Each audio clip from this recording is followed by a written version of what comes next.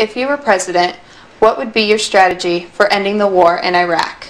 Just come home. We just marched in. We can just come home. Ron Paul says to a lot of people eager to hear this message, you can be anti-war and be a conservative. In fact, he says, if you're a real small government conservative, you have to be anti-war.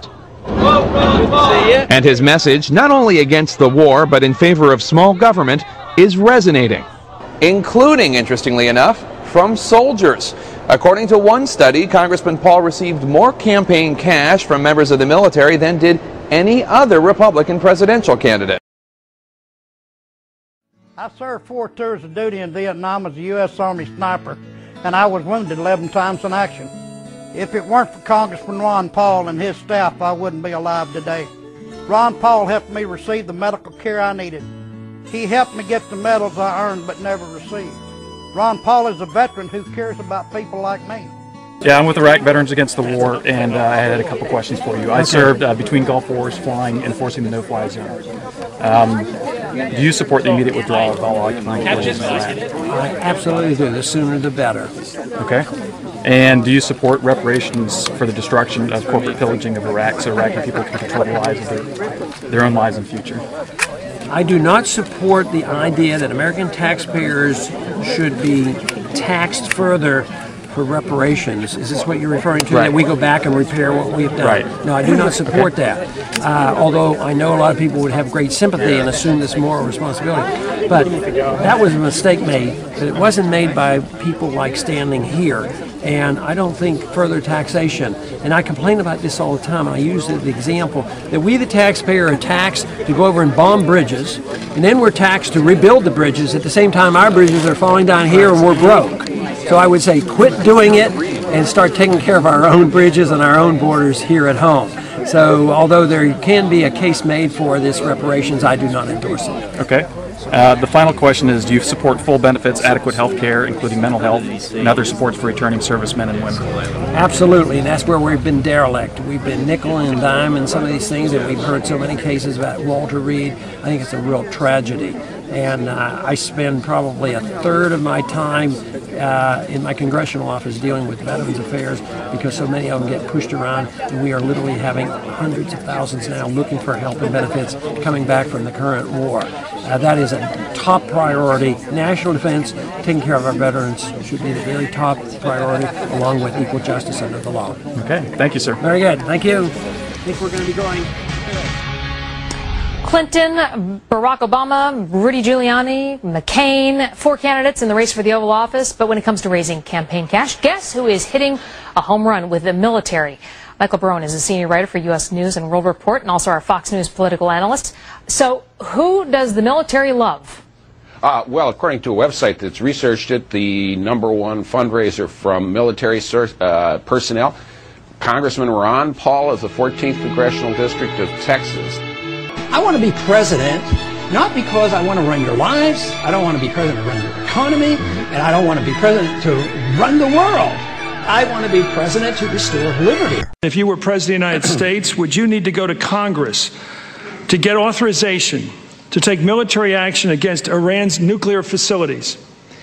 You sit down with your attorneys and tell you what you have to do. This idea of going and talking to attorneys totally baffles me. Why don't we just open up the Constitution and read it? You're not allowed to go to war without a declaration of war. Why should we send hundreds of thousands of Americans to die in a civil war? I mean, are we over in Russia right now over Chechnya?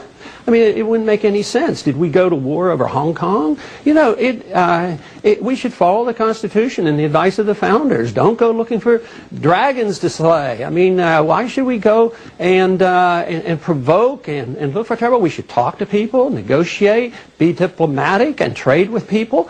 We do much better trading with Vietnam than we did with fighting with them, and we lost 60,000 men there. This is a philosophic and foreign policy problem because what the president was saying was just a continuation of Woodrow Wilson's making the world safe for democracy. There's nothing wrong with spreading our values around the world. But it is wrong to spread it by force. We should spread it by setting an example and doing a good job here. Threatening Pakistan and threatening Iran makes no sense whatsoever. We went in, and I supported going after the Al-Qaeda into Afghanistan, but lo and behold, the neocons took over. They forgot about Osama bin Laden, and what they did, they went into nation building not only in Afghanistan, they went unjustifiably over into Iraq, and that's why we're in this mess. Mayor Giuliani, both Governor Huckabee. Excuse me. Too often the American people won't see it in that light. We are good and wonderful and perfect, and we are only going to deliver our goodness to them. We have two suggestions to the people that we try to do so much good. We go over and we tell them, you do it our way or we're going to bomb you. And then if they do it our way, we subsidize them. What about the alternative of neither bombing nor subsidizing and trying to get along with people and talking to people and trading with people? I supported going after Osama bin Laden, and I don't vote for very many things in Washington, but I supported that authority and the funding for that. But that was mishandled, because when we had him trapped in Tora Bora, we backed off and said we'll let the Pakistanis take care of it, and lo and behold, he escapes and now he's in the mountains of Pakistan. I think we should deal in a very, very targeted way to go after the leadership of Al-Qaeda and go after Osama bin Laden. And here we have Osama bin Laden in Pakistan. They have nuclear weapons, and we're giving them money. And we forgot about him, and now we're over in Iraq in a war that's bogging us down, and we have forgotten about dealing with the people that attacked us. And here you have a hypothetical attack that you're dealing with. We ought to be dealing with the one we have right now.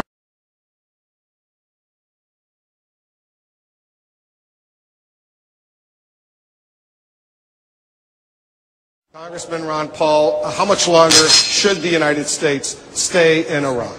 The sooner we come home, the better. If they declare there's no progress in September, we should come home. It was a mistake to go, so it's a mistake to stay, and we're more threatened now by staying. It's in our national self-interest and for our national security.